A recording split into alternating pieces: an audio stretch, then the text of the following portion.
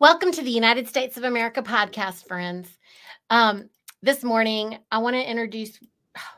I messed up. I messed up because I'm so excited, Anna. And I thought we would just dive into this because I've been waiting. I think I was awake most of the night just thinking about this. And we have so many questions, we have so much excitement. There's a lot of confusion, and I want to really just jump on into this. There's a lot of questions. We're going to continue some of the topics on the bank this week and clarify. There's a lot of folks out there that are a little bit confused. Some of you I'm going to encourage to rewatch the episode last week because a lot of your questions were answered in that episode. I think you have to listen to it 3 or 4 times because we kind of answered a lot of the things. But Anna, there's this big conversation going on about this is not Anna's bank. This is somebody else's bank. Do you want to, would you like the mic? I don't know why or what axe to grind or why there's this big confusion being created. There's nothing confusing about it, really, but there's a big confusion being deliberately created by some people who just can't get it through their heads that we're creating not just a bank, we are creating an entire bilateral banking system, something that will be global in scope, and every country will have 1, 2, 3, however many bilateral banks serving their population. I mean, it's a very simple concept, and it's the way banking used to be done. So, I mean, I'm really beyond it in terms of why is this so difficult for people to grasp? You can charter a bank on the land. A government can charter a bank on the land, or it can register a bank on the sea. And all of these banks that you are most likely familiar with, there are some land jurisdiction banks out there, but most of the banks that you're familiar with are registered on the sea. They're maritime corporations. They operate under the law of the sea, okay? And they're registered. Now, what we did is we chartered a bank, the global family banks. There are 2. There's the Global Family International Trade Bank, and there's the Global Family Bank of Commerce. Okay, the trade bank owns the Bank of Commerce. The Bank of Commerce is chartered on the land. So it's an unusual kind of bank relative to what people are used to, okay? It doesn't mean that it's never been done before in a certain sense, but it hasn't been done in many, many years, all right? So we've got a different kind of commercial bank. We chartered it. It's not registered under the king. It's not operating under the law of the sea. It's operating under the law of the land, all right? So I trust that my words are pretty straightforward here. I'm not trying to obfuscate or keep anybody from understanding this. I'm right out here in front of you all right now. See it, okay? Chartered banks, registered banks. Both are operating in commerce, one on the sea, one on the land. All right? So, Anna, is chartered equivalent to recorded versus registered? Okay, friends, so we all are familiar with the fact that we don't register things on the land. We record them for living people. And so chartering is the way that you record a corporation in international jurisdiction. International jurisdiction. Right. Right. So the king. We're going to break it all down into bits and bots, Anna, because I'll be the person who doesn't understand and I'll ask you the little ding dings. And then you'll just say, we'll just line it right back on up, get it back on the track because we just need to get everybody back on the path. That's okay. All. So that's what this means, friends. Chartered means that it's recorded and not registered. Register is what the corporate airy fairies do. We are not airy fairy. Okay. Right. So anyway, when we got to looking at like a global picture of how many banks were chartered on the land and how many banks were chartered on the sea, uh, if you were to look at a globe and pretend that it was nighttime and all of them had their little light, their little point of light, and all of the banks that were maritime were showing up as little blue points all over the globe, and the land jurisdiction banks were showing up as little red dots all over the globe. There were hardly any red dots left. Okay. Well, so anyway, we were looking at this in terms of us doing a banking system for land jurisdiction commerce that would put it back under land law and under national control. Mm. And so that's it. Man. So we have the centralized banking system. You're talking about the bilateral banking system. Are we to interpret that this is a system like that, a system, not one bank, but a system? Right. It's a system of banks. And every country will have their own bilateral bank or more than one bilateral bank. And all these bilateral banks will be structured the same way. They'll have a international trade bank that deals in actual factual asset-backed currencies, gold, silver, and all that. And they'll have a land-based jurisdiction commercial bank that is owned by the trade bank. Okay.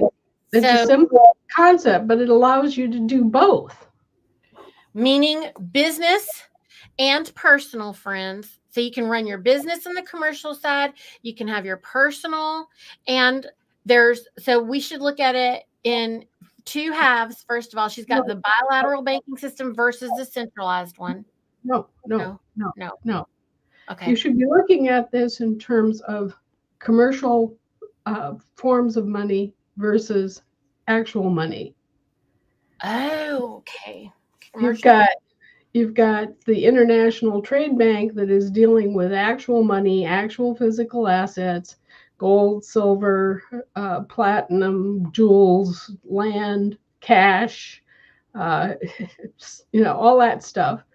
And then you've got a commercial bank that's dealing with all the fiat currencies, with stocks, with bonds, with those sorts of assets. Okay.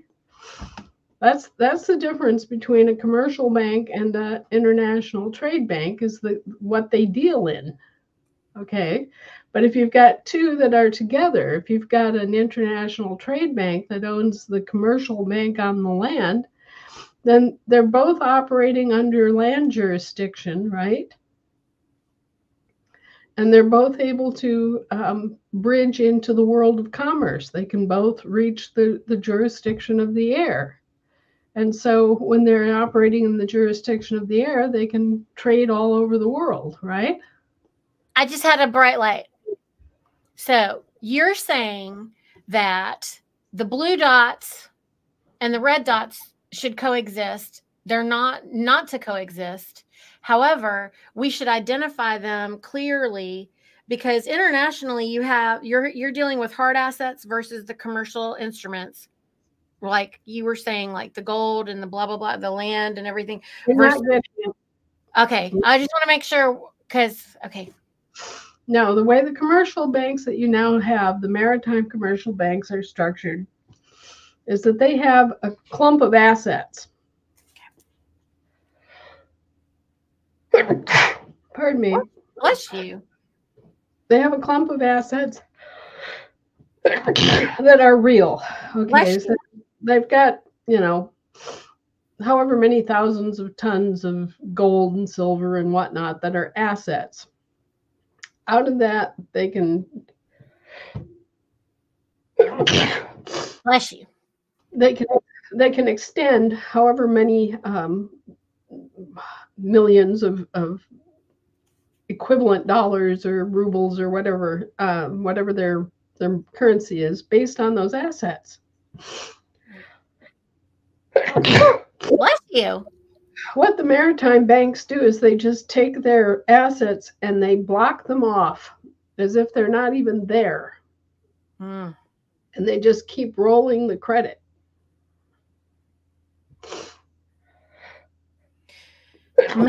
Bless you, making their paper worthless. Well, it's not that it's worthless, it's that the assets don't belong to them. Mm. So they're making Bless you. They're I'm making sorry. paper. Bless you, bless you, bless you. Just having a sneezing fit. They're making money, they're making credit off of somebody else's assets, okay? Gotcha. That somebody else is you and me.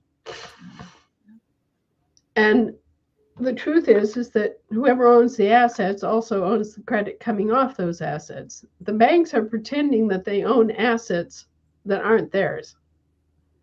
They're lying about this, and they're keeping people that actually have the assets from accessing and spending their assets how they see fit.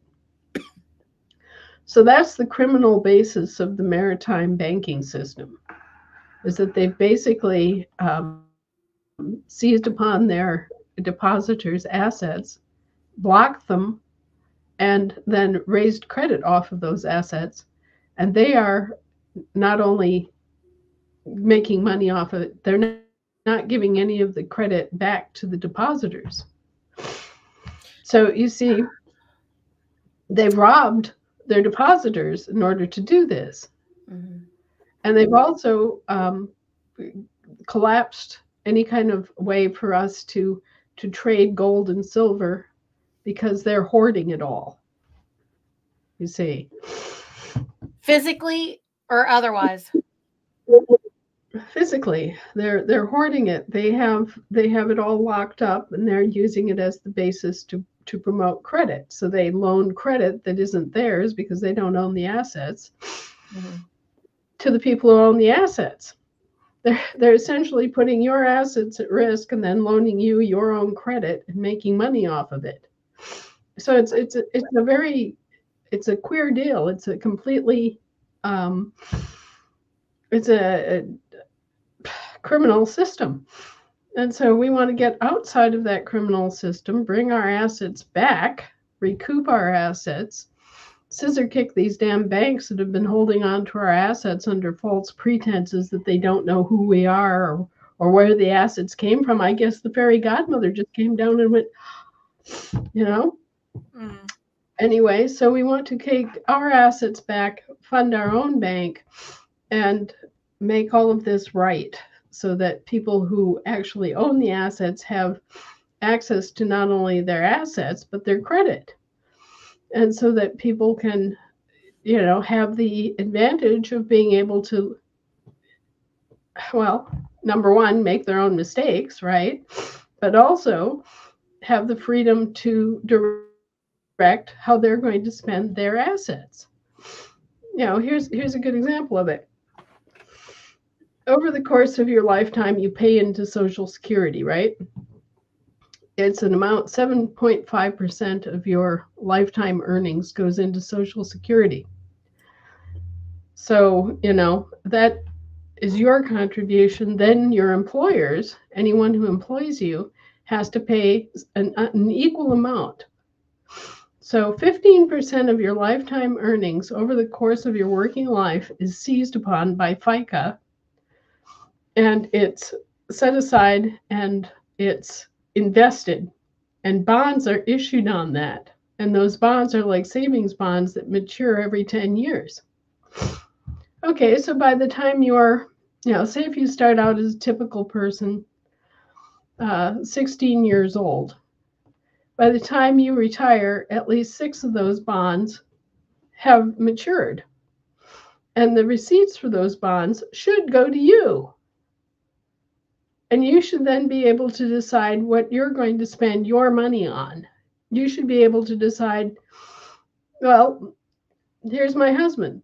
He should be able to decide if he wants to spend his money, his Social Security money, on a trip down to the lower 48 to get medical care that isn't available in Alaska.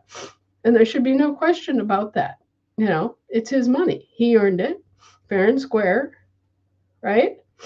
Instead, you've got this board of lawyers and doctors sitting there deciding what's going to happen to you and how much they can afford to give to everybody, including those who didn't pay into the program. And they're restricting your ability to take care of yourself, basically. And yet they've fronted all these bonds in your name. It's crazy. And so they're using all this Social Security money, for example, on these aliens who are coming across our border. And what, you know, and they're restricting and limiting, and we won't pay for your emergency evacuation, and we won't pay for your your trip to the hospital in an ambulance.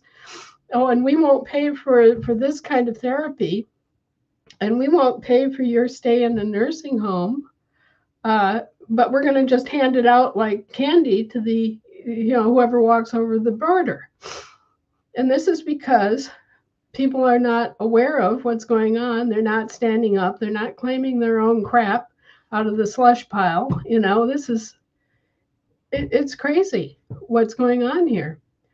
And we've allowed these politicians to get away with this for so long that they think that they can just flaunt the law by, waving some fairy dust over your head and saying, okay, you are now a corporation. They are literally impersonating us. Have you ever thought about that word, impersonate? And the word person? Back in the 1860s, the federal government waved its hand and said, okay, the word person now means corporation. For federal government purposes, this word now means corporation. Mm-hmm. Okay. So all the federal employees are persons. Right. They have a really good time just changing, when you can't communicate with each other, then you can't work together, which is what they don't want. They don't want us to work together, and they want us to be frustrated with each other. And so if we can't understand what the words are that are coming out of our mouths, we can't understand each other, we get frustrated, and then we can't, stand against them. That's really the big deal. So when you say that, Niti, look at this. When they say impersonate, they mean incorporate. Yeah. Impersonate, incorporate. Yes. This is true. Right. Yeah. So, they're just arbitrarily making us into persons so that they can denigrate us, so that they can steal from us, and so that they can pretend that we are under a different law and prosecute us under that different law for their benefit. They cage us and then leech off of us. That's what they're doing. Basically. Right. So anyway, they did the same things with the banks. They took the honest banks that were functioning under land law and that were doing carriage accounting, and they set up these phony baloney maritime banks that lie through their teeth and pretend that the assets that they have are their own, and then basically lend your own credit back to you at interest, which is crazy. The new math. It's the new math. Yeah, well. So for our YouTube friends out there, Anna, these people out in YouTube land, carriage accounting is just where you have for every debit, you have a credit. Isn't it true? You start out with $5 and you take off 25 cents and now you have $4.75. It's just a straight transactional record. What they're doing ever since 1946 is double accrual. And basically what double accrual means is that you've got two income streams and one of them's off the books. You may have heard your parents and grandparents snicker and talk about keeping two sets of books. Well, that's what they're doing. They've got a dishonest bookkeeping system. Part of it's budgeted and part of it's non-budgeted. You, the public, never hear about all the non-budgeted money flowing into the coffers of these assholes. Pardon me. I'm just mad today. I'm just absolutely fed up. Just a bunch of crooks that I deal with every day. It's building up. They have no shame. They have no shame. And they've been doing this for so long that they think they have a right to get away with it. And, it's offensive. If you want to be offended at my language, well, then you should be even more offended at what they've done. What they've done to you, to your family, and to your country. Right. It's outrageous. And they've gotten away with it since the 1920s. So back to our banking system. Banking system, yes. You're creating a bilateral banking system. You are 100% participating in this with the other people, right, Anna? I thought of it. Okay. I just want it to be on the record. This was Anna's idea. Can we just okay, so here's the situation. There's a lot of talk going on that this isn't your project. This isn't your thing. It's somebody else's. I don't know who the other person is, but it's somebody else's. All right. And so also, I think it's interesting, Anna. So as we operate on the record, we're recording this. We record all of our meetings. We record all of our conversations. And we do that because this is, Anna, are we pretending? Are we playing? Me and Cynthia were talking the other day, and we were like, we think that there's people here that believe that we're pretending, that we're running our own government. We're just pretending, how children, Anna, play with their dolls and their carriages, and they go through and they pretend like they're shopping at the grocery store, and they buy the plastic food and they run it through the little plastic cash register. It feels like we have people on our assemblies across the nation here that think that we're playing this game. And as evidenced by California, right? What happened? They tried to stand up. You told them that they had to declare who they are and actually publish it, and everybody quit. No, they didn't. Well, right. And bad on them. Bad on them. They wasted everybody's time. The people of California acted in good faith. They held their elections. They elected them to office, and then they pooped out. Shame on them. Shame on them forever. That was just a scandalously stupid thing that happened. But Anna, it revealed, what that experience did? That demonstration, when it happened, made it real for everybody else, all of us. When we all started talking about it everywhere else, then do you know what, Anna? A whole bunch of people quit because they were like, whoa. Wait a minute. We gotta tell people our phone numbers and our email address. Let me tell you, it cleaned out a whole bunch of people. I just want you to know, because you're up there doing this big work, and we're the ones helping you keep a pulse on the ground, right? So I'm telling you, who are cowardly, they're never getting anywhere. Say that again. People who are cowardly are never going to get anywhere. If you want to go hide under a rock, go hide under a rock. Leave me alone. I don't want anything to do with you. I don't want to know you. You're not worthy of being called an American as far as I'm concerned. Our ancestors didn't get anywhere by hiding under a rock. Okay? They might have thrown a few rocks, but they didn't hide under any. And so, as far as I'm concerned, if you want to be a coward, you want to hide under a rock, you want all the benefits, but you don't want to have any responsibility, you know what? With every responsibility goes a right. And if you don't live up to the responsibility, you don't have the right. And nobody else has to earn that right for you. Are you sure, Anna, that you don't have a 528 frequency that would forgive these people? Look, this is what's being said. If people are stupid and gossip viciously and do ugly things, you think there should be no consequence? Do you think that the love of Christ is some namby-pamby love? Do you think he went to the cross for that? No, I'm sorry. Do you think that that Gautama Buddha was stupid, or that he was gutless? He left behind all of the power and pelf of the palace and gave that life up. You think that he didn't have courage?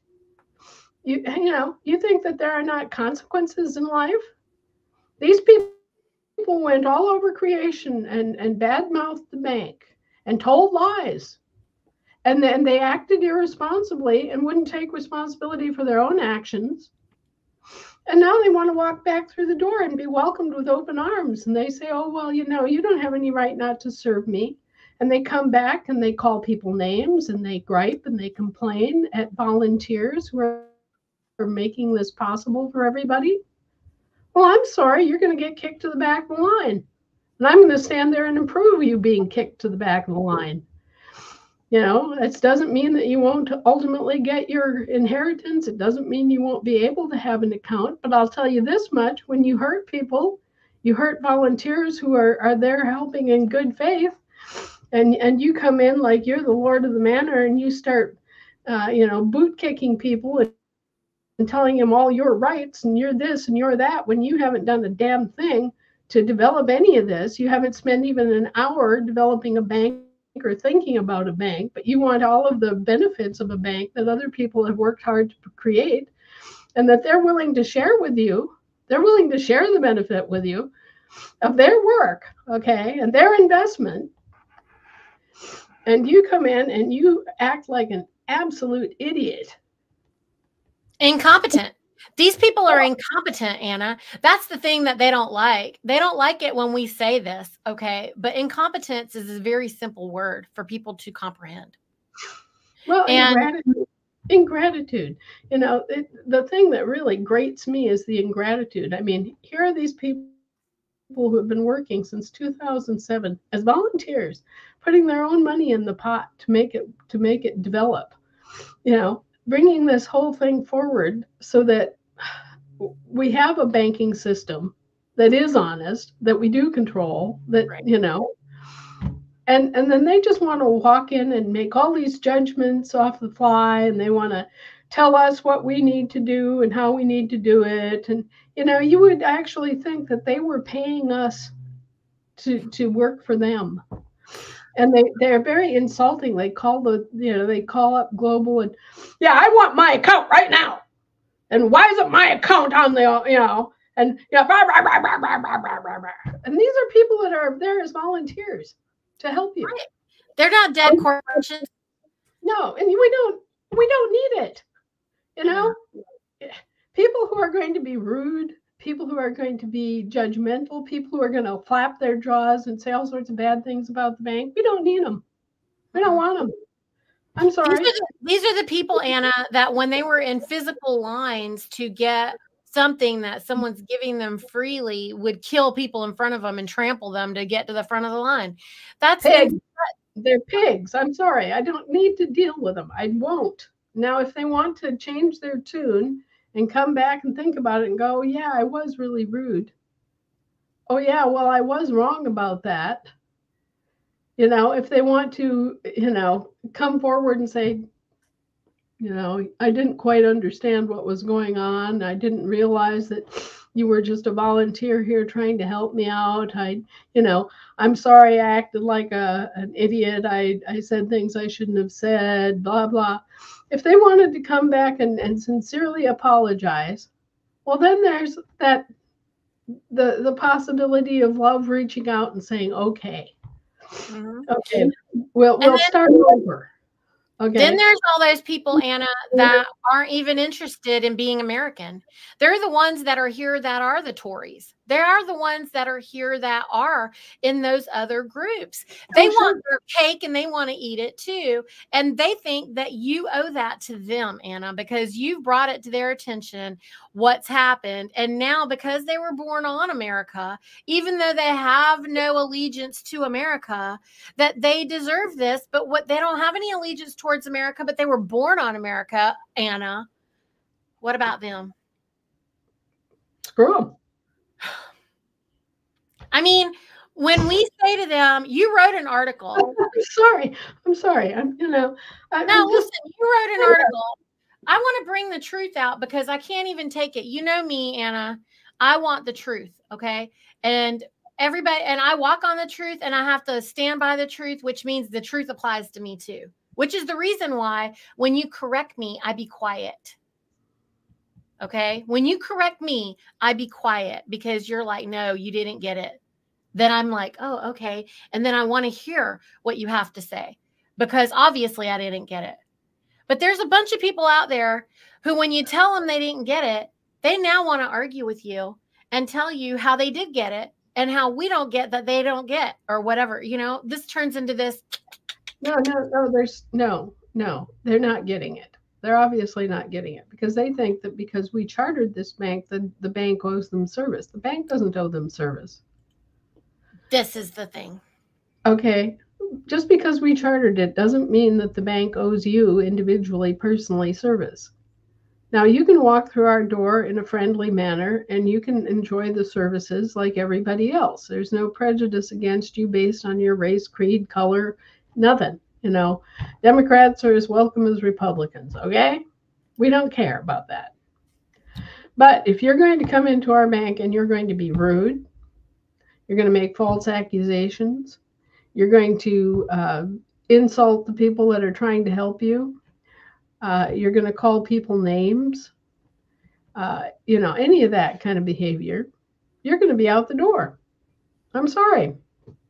Anybody who wants to badmouth America while getting American assistance, sorry. So, Anna, this is very different from the corporatocracy because the corporatocracy has trained everybody into believing the customer is always right. I mean, I'm sure you've seen all the promotions about how the customer is always right. No, you've also seen the little signs that say no shirt, no shoes, no service. Well, the bank has a right to not serve anybody that's not being polite and reasonable. They can shut their door on anybody. They don't have to just give accounts out to everybody because, oh, I'm an American and I'm showing up here and I'm being a complete nutter. You know what? And this mindset is the same as what is in the assembly. When you call the coordinator a tyrant, a dictator, a rat, and you're the rat watcher that's there to make sure that he's whatever, then you get somebody with their panties in a wad. Then they don't course correct. Then they're ready to condemn you for the bank. That was on the coordinator call. Then they're ready to condemn the coordinator because he's just following instructions and following the outline. Then they start with this name, and then the marshal says, you can't behave like this. And I give a warning. Then all hell breaks up because nobody says the marshal can warn you about your actions and your attitude and name calling. Nobody has to put up with name calling. Nobody has to put up with anything less than civility and decorum. And the bank doesn't have to put up with that either. Now, if you come back, you make a fool of yourself and you've harmed yourself by your own actions and the stuff spewing out of your mind and your mouth, just like Jesus said, it's not what goes into a man that makes him filthy. It's what comes out. The mirror. Okay, so the mirror. Yeah, you go to the bank and you call the people their names and you stomp around and you want to be the big cheese and, oh, I'm so important. You make a complete and utter ass of yourself and then you expect that you're not going to have any consequences for that. Well, then they say, well, we don't want to deal with this guy. He's just a complete whack job. He's rude and crude and calls us names. So why should we serve him? We're volunteers. He didn't pay us anything to do this. Well, we just won't open up his account. He can sit there and stew and make his own bank. And you made a fool of yourself on video camera in the bank. The bank, on camera, on the record. Also, they don't want cameras or anything on the record, even in the bank, which is hilarious. Further, you wrote an article 3374. For all the friends out there, y'all can look up article 3374. This article is where you're identifying people who might be demonstrating signs of district infiltration, Anna. You wrote an article and you worked with people who were the coordinators who were bringing you some information. Then you added some items that said, yes, these are the things that look like that. And when you bring this information out to the people, then they're not recognizing. So the brainwashing and the mind control, Anna, is so powerful because people aren't able to comprehend anything. They're so busy trying to explain and defend all the time. Explain and defend and explain and defend rather than humble themselves and ask for the forgiveness that you're talking about. That requires them to humble themselves. They have to look inward. Well, what we want them to do, if they want to, we want them to get their attitude adjusted and realize that everybody at the bank is a volunteer who's there trying to help them. And they don't deserve any guff at all. I mean, there's just a few people that are trying to do this for millions of people. And, you know, you're not going to have that kind of instantaneous service. No. And, you know, it's just going to be a development, an organic growth of the bank so that it can keep pace with the growth. And it's always going to be lagging a little bit behind. So you're always going to have to wait in line, and you're just going to have to be civil and wait your turn. And that's all there is to it. But if you've gone and made a fool of yourself and called people names and been a complete and utter idiot, then, you know, have the courage to come back and say, I'm sorry. Course correct. Right. I'm sorry. I said these things and I was stressed out and I didn't understand how this was supposed to work. And, you know, I made some bad assumptions. I'm sorry. I'm hoping that you'll just overlook that and open up my account. And same for the people on the assemblies. Like, you know, there's so many coordinators out there who are doing the best that they can, and they're being attacked by their own assemblies. This isn't just in one place. This is everywhere, because there's even people out there who are in the assembly. If you have somebody on the assembly, Anna, and they're trying to teach and promote UCC and everything else, because they're like, you can't put all your eggs in Anna's basket. Excuse me. This blueprint requires us to have all our eggs in Anna's basket. Otherwise, the blueprint really doesn't work. And it's not like Anna just made this stuff up. This is Roman civil law. And there's so many other things involved in it, Anna. Can you please speak to that? Well,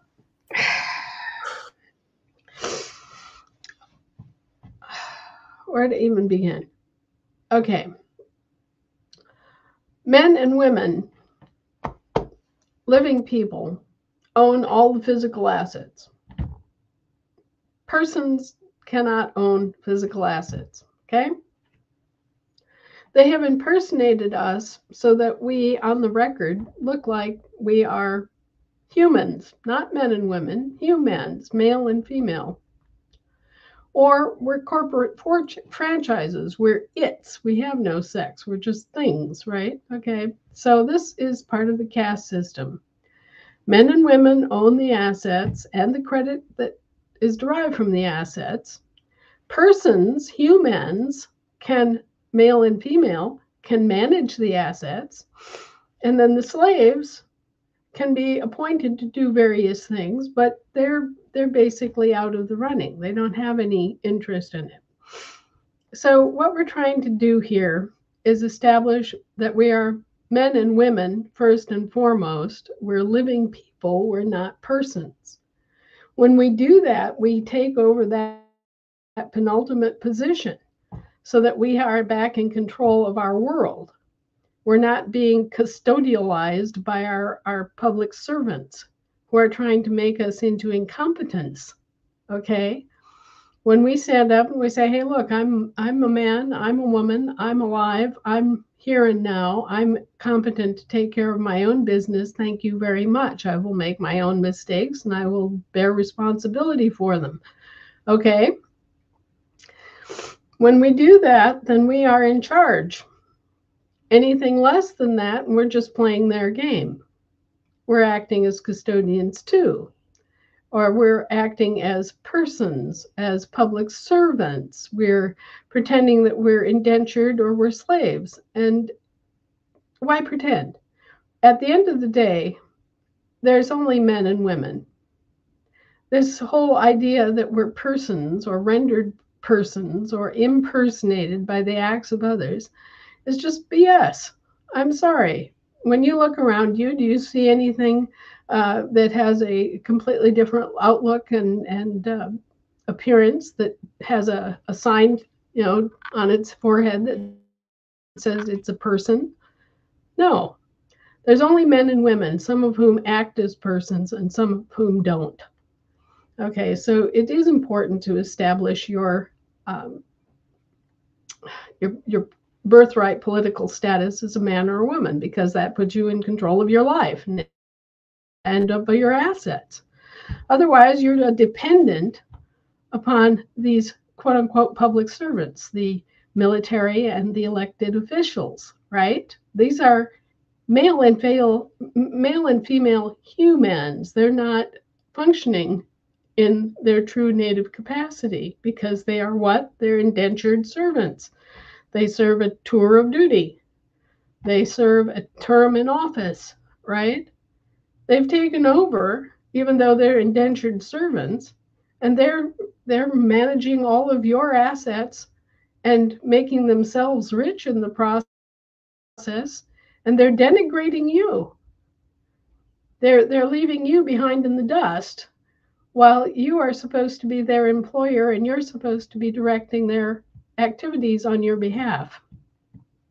Well, we haven't been directing their activities on our behalf because our government hasn't been in session and hasn't been assembled in decades. So what we're doing here is we're putting our government back together, restoring it, and telling our public servants what we want done. And we're doing it from our proper capacity as men and women. So that's why you want to, upgrade, update, restore your birthright political status, is so that you are in a position of control of your own life. Otherwise, if you are a human or a person, then in the federal system, you're just an indentured servant or a slave. And who wants to be an indentured servant or a slave? All right, you have the free choice, make it and be proud of it and stand up for it and have a little bit of guts and courage. Guts and courage. The people who have followed my instruction and who really learned it, they don't have any problems. They don't have to hide under a rock. They don't have to be afraid of putting their name in a newspaper. Okay? It's the people that didn't follow my instructions who landed in jail, like the Colorado 9. They never corrected their political status, and so they remained firmly under the statutory law, and the statutory law condemned them. You can't pretend to follow you can't just presume, and they just wanted to do what you said and test the system, but they didn't actually correct their own status, which that doesn't work, friends. That doesn't work. Anyway, right. Anna, do you want to take some questions now? Are you ready? We'll just do a few questions here. Yeah, I'm sure. Oh, sorry, Cynthia. Go ahead. Let me start. What if an attorney is not a bar attorney? How do we disable them? Like through the FARA? You just ask them okay, FARA applies to federal judges and federal attorneys, but now here's the problem. When they start working for the state franchises, they don't want to register under FARA, but they still have to because they're working for a franchise of the parent corporation, which is federal. Okay, so they're basically evading the federal law by pretending that their state is separate from the federal parent corporation, which it's not. So they should all be lined up, and they should all be signed. All the state attorneys should be signing up and registering under FARA, and if they're not, they're in violation of the law. Okay, so there's that.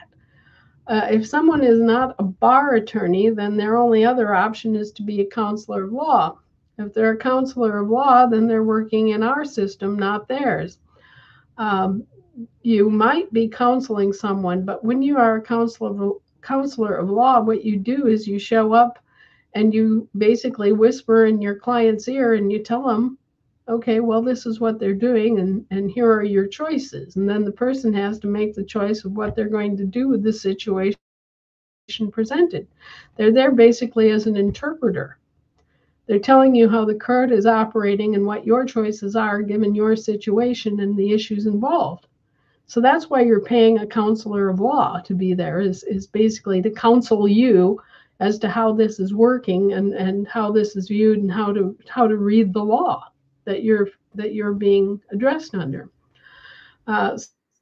So if you want to fire a counselor of law, all you do is not pay them. Second.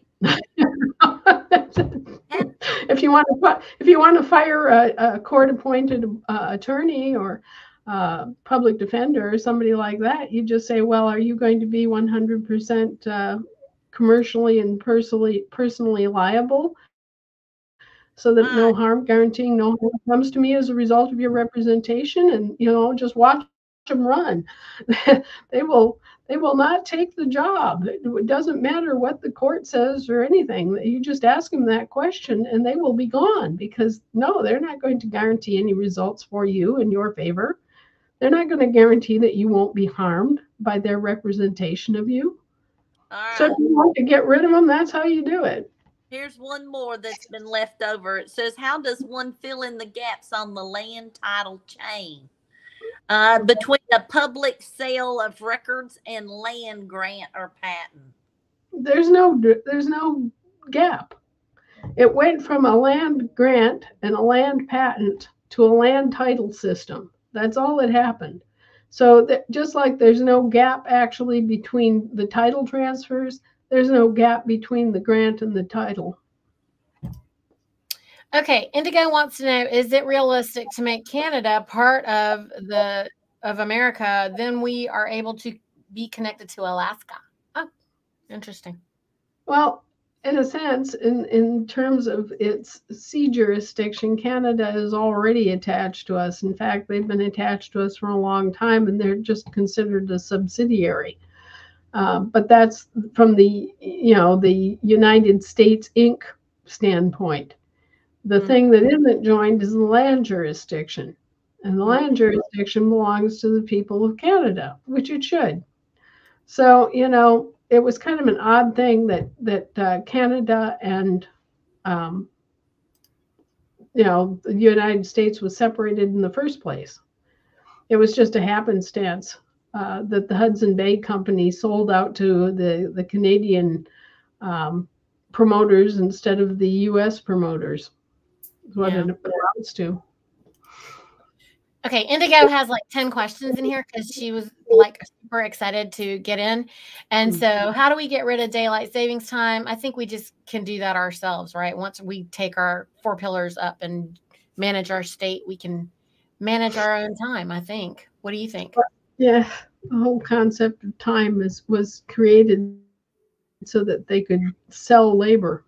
That's why time even exists in our cognizance. Right. And as far as daylight savings time, that's been something to argue about ever since Ben Franklin thought of it. It's one of those small irritations in life that really doesn't merit a whole lot of effort, in my opinion. We got so much more to do right now than to focus on that. Come on, we got to get our banks straightened out. We got to get our government straightened out. We got to get our money straightened out. Yes. We got enough to do for the next 30 years. And then we'll take care of this and as a side effect of that as well, which is the Army air traffic. We can manage all of that. And then also we can manage this. We can manage everything once we get our 4 pillars up and we take back our power. Yeah. Well, you have to remember that interstate and international in this country are completely synonymous words, because when you fly from one state to another, you are actually traveling from one country to another. Mm-hmm. Each state is autonomous. Yeah. And I brought this up yesterday on the webinar. The definition between an empire and a federation. A Mm-hmm. federation is a voluntary association of autonomous states and people for their mutual benefit. Okay, that's what a federation is, as opposed to an empire, which is a forced aggregation of states and or territories. Okay, um, under a supreme ruler or oligarchy. So what we have is a federation of independent autonomous states that are in effect their own countries. And that's why when we have a airport in one state and you fly to an airport in another state, it's all international. Mm. Okay, so what's out there? Like we said last time, you'll be the first to know here because we're going to let everybody know when the banking is fully accessible for you to be able to do your transfers. And Anna, since last week, you know what we've learned, because in the comments over the week, there's everybody in the there's so many like PayPal and Venmo and all these things that accept QR codes. So what I'm thinking, and I was wondering I wanted to hear what you had to say about this, is all of these, I'm going to call them middlemen, merchants, like PayPal and what have you. If they're already allowing us to operate with this QRC code, then wouldn't it make sense that individual businesses that currently might use PayPal like I sometimes do, and I hate them. I don't want to do business with them. But if I'm dealing with them right now and I didn't know about the Global Family Bank and I found out about it because I know, oh, PayPal is now doing this thing with Global Family Bank, then I might, as a vendor, be like, ooh, how do I get a direct line? So I thought that once the QR code is accessible to the Americans that have already corrected their status, then I think it's going to be a natural thing that all these other individual vendors are going to be like, whoa, we want to know what that is. And they will naturally fall away from all these other folks if they have any sense, because why wouldn't they go directly to Global Family Group with no fees and no garbage? And instead of doing that, and it would be easier to bring them there at that point as well. What are your thoughts? Well, it is a better deal. And it's better for vendors and it's better for the people who buy. You know, think about it. You have a choice, a free choice in whether you want to be compensated in a gold-backed currency or you want to be compensated with a Federal Reserve note. You have a free choice, and it costs you nothing. You as a vendor get to choose how you want to be paid and in what form you want to be paid, and you have a full roster of choices with Global because it either comes out of the AFD Global Gold account, or it comes out of the USD, which translates into FRN, right? So it doesn't really matter. From the vendor side, it's perfect because you have no fees. It's instant payment. There's no delays. And you get to choose how you want to be compensated, whether you want asset-backed currency or you want fiat currency. It's just your choice. So, from a vendor standpoint, it's a no-brainer. I think it'll be sorry. Well, from a buyer standpoint, it's a great convenience too, because again, you're not dealing with a credit card company. You're not having to deal with a 4% fee for using a credit card. You're not having to deal with having a separate credit card company snooping into every purchase you make and keeping records and selling this information on to other corporations that then, track your buying and all the rest of this. You've got a completely private system. If you want to go buy organic food, it's under the radar. Nobody knows, nobody cares if you're buying organic food. Nobody's tracking what kind of toothpaste you like. We're not doing any kind of commercial analysis of your buying patterns and preferences. We're not selling that information on to anybody else. And so, from a buyer's standpoint, just having both the facility to deal in either asset backed or fiat, and also having the instant payment so that there's no foo-foo-rah of extra fees or services or anything. And also having the privacy so that, nobody's tracking what you're buying. Right. I think that is, more than enough reason for people to participate as buyers. So both buyers and sellers have reasons why they should love the new system that is being offered by Global. I think that they do. I think that there's people that are ready to use it. I think that the only thing that's holding anybody back is the accessibility for them to be able to pay the bills to the people who aren't going to, they can't directly transfer to right now. So Charlie over here says, hello, digital assets blockchain consultant. Question: how is the convergence of the credits that's backed by gold exchanged for AFD? Where on the site can we find the exchange rates? Well, I'm not aware of credits that are backed by gold. So, you've got me there. That's a question that would have to be answered directly by the bankers. I do know that all of the different exchange rates are updated almost on the second, and it's all computerized, so that if you're exchanging gold for gold, that should be a no-brainer for them. They should just be able to do that instantaneously in the moment of whatever the exchange rate is at that time. And, you'd have to call up Global and just ask them, how do we do this? Oh, okay. Ellen wants to know are there still consequences for taking money from services? I think that there is going to be a period of time, Anna, where we're operating in a transition, because they're saying, like we can't just make a quantum leap, Anna, right? Well, we can. At some points, we're going to need to. But look at this. Take example. They've weaponized the medical profession. This pandemic proved that they weaponized the medical profession, and this isn't the first time they've done that. They have weaponized doctors and nurses, and there's a reason. They are uniformed officers under Title 31, and you'll see evidence of that in other titles too. But they have turned them into uniformed officers. And that's how they conscript them also. That's how they just, come through when there's a war, and they take guys like Hawkeye Pierce and say, oh, well, you're not practicing medicine in Crabtree anymore. You're going to go to Korea. When they license these doctors don't realize this, by the way, but when they license these doctors, then they conscript them, and they're actually part of a civilian, and this is another oxymoron, a civilian military force.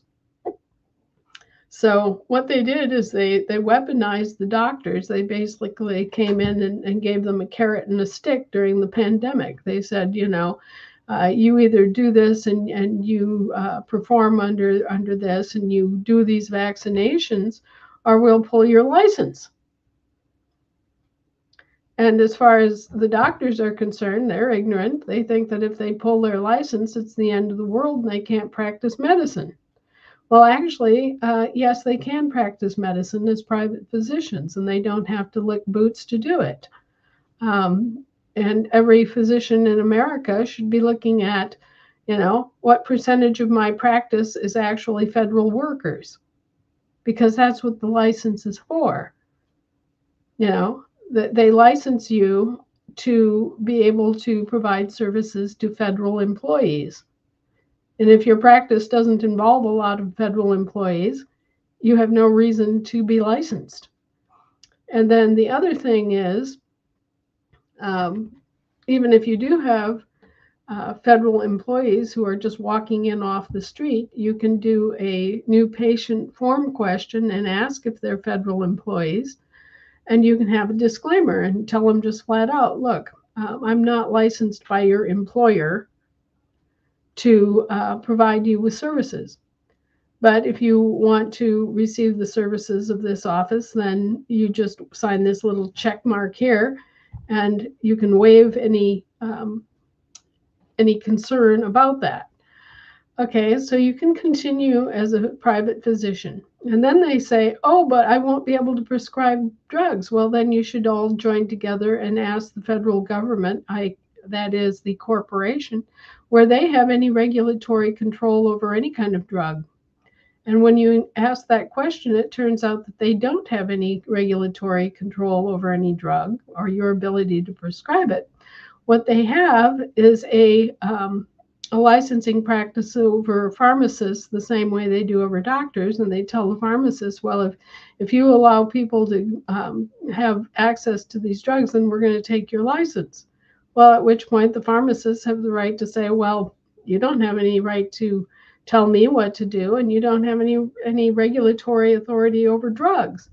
And what we should do is do a gigantic class action suit against the corporations and say, look, where's your regulatory authority over drugs? Show us your regulatory authority over the general public and over any of these general practitioners over drugs. And they don't have it. They're just assuming a power again that they were never granted. And so, all these people have been bamboozled by the American Medical Association and by the other groups that set them up as the arbiters of destiny. And they're all illegal as hell, too. The Bar Association, the AMA, all this crap is just imported stuff from Europe that doesn't belong here and never should have been here. And it was brought here by our federal employees who were part of that system, and they brought the caste system, too. Okay, this guy's got a bunch of questions here, Charlie. Okay, with you all wanting the AFD to act as a stable coin pegged to gold and the credits, why the physical dollar, fiat, if you will? We don't have a physical fiat dollar because the dollar has gold in it. But go ahead. The AFD is gold backed, and it's not a fiat dollar at all. But why to continue having the fiat? Well, it's going to take a transition away from the fiat. Not everybody's going to have instantaneous access to the gold asset-backed money. Right. And the people have to live in the meantime. So the big concern here is, how do we transition this without everybody starving to death in the meantime? Right. Bear in mind that we only have about a 3-week window of keeping people alive. If the financial system goes down, we have about 3 weeks, and you can just count it. Yes, that's what people don't comprehend. They don't realize that there is only 1 week's worth of food in a grocery store. And one grocery store, like in our market, is servicing 10,000 households. That's just the grocery store. That doesn't count everything else, like the gas stations and all the things that you use money for. Right. Charlie's saying, yeah, well, look, it's the same way with any gold-backed currency. It's the same way with, renminbi, now that they're gold-backed. Anytime that you have a gold-backed currency, the gold exchange rate establishes the rate with all the other currencies. So, we're no different than trading in any other silver or gold currency. What is the blockchain company that is handling the smart contracts of the AFD? We don't do smart contracts. What we do is we do our own system first to last, and it's a cutting edge system. It's actually it's better than Basel IV, but it's a very advanced, very good, very secure blockchain system, and we have our own satellites, our own servers, everything. Shirley James wants to know, hello, Anna. Can I request all of my SSI in one payment instead of multiple payments when I am retired? Well, I don't know why you're getting SSI, but SSI is not the same as Social Security per se. SSI is a separate special kind of emergency program that kicks in.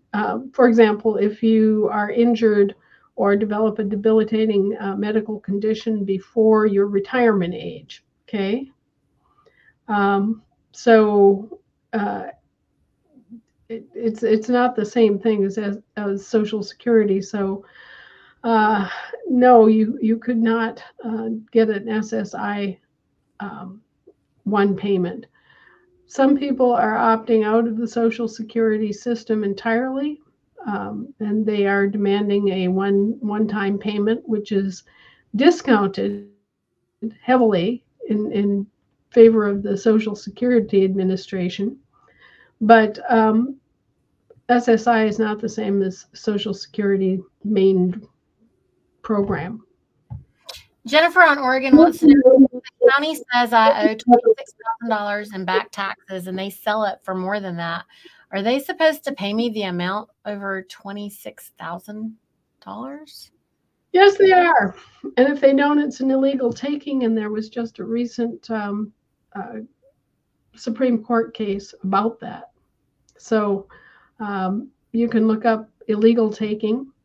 There's a codicil in the Constitution that prevents illegal taking, but actually, the whole proceedings should be regarded as an illegal taking because, as I pointed out, all of this is predicated on debts owed in Federal Reserve notes, and Federal Reserve notes are not money, so they're basically your own credit. So I gave a whole laundry list of court citations that once you are back on the land and soil, you can use and just say, I don't owe you anything. Obviously, if it doesn't count as money and people can't even be prosecuted for stealing it, then it can't be used as debt either. Living on Arkansas says, should ASNs delay getting our baby deeded children their credential card or passport for ID? They can't get a credential card till they're 21, but the passport for ID. I don't think so. There's really no reason. If you think that you might be traveling out of country, it's good to get your whole family papered up in time. There's been a lot of concern that having a passport is going to cripple your standing. But no, once you have your standing, you have general jurisdiction. You've regained control of your life and you've gained control over your persons. So, it really doesn't matter. Donna's saying, explain the steps for your article of fraudulent tax sales claiming. We're not going to go through a whole step-by-step thing here on the show because you wrote like 10 different articles about this. Also, there's a YouTube recording about that as well. And there's a class on the land patent. If you go into, go to the show that me and Michelle do on Mondays, and California actually has an entire land patent class on their thing. So Donna, go to our show that we did yesterday and look at the show notes. And in the show notes, there is the California link tree. And in that, there is a class for the land patents that Anna teaches. Rick is saying, Anna, how soon will we be electing our president? Well, you know what? Everybody wants to move on and nobody wants to do the foundation work. It's like everybody wants to put the roof on the house before the foundation is laid. You have to get your states up and running first. Once you get your states up and running, then you can elect your congressional delegation and you can start the whole thing of presidential elections and, have everything up and running. But you have to get your states settled out first. You have to have your state assembly running. You have to have your courts. You have to have your militia. You have to have your international business assembly, and you have to have your general assembly all, completely recorded and set up. Joseph wants to know if a covenant that is attached to my deed has failed to disclose FARA registration and failed to provide remedy and relief from the covenant, is it null and void ab initio? Ab initio. Initio. From the beginning. I'm